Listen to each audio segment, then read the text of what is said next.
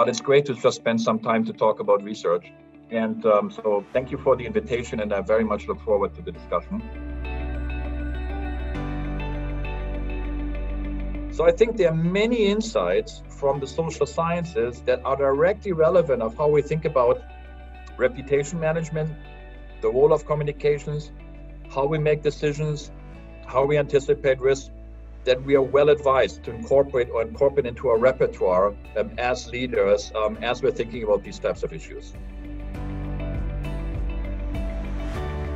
You also talk about the expert trap, and I had a kind of a personal question there, which as an expert yourself in this area, have you ever felt yourself kind of pulled into this expert trap personally? When you as an expert look at the world, you look at the world in a very peculiar way.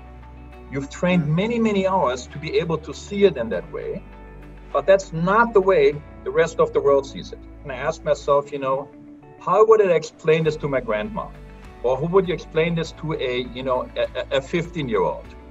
Something like in a way that you set aside those aspects and discipline yourself to think about it from a layperson's point of view, because that's the typical environment that you're dealing with. And what I particularly love is, the much heralded cooperative culture of this place, and the willingness to really engage with each other in conversation and to develop ideas. It's very special.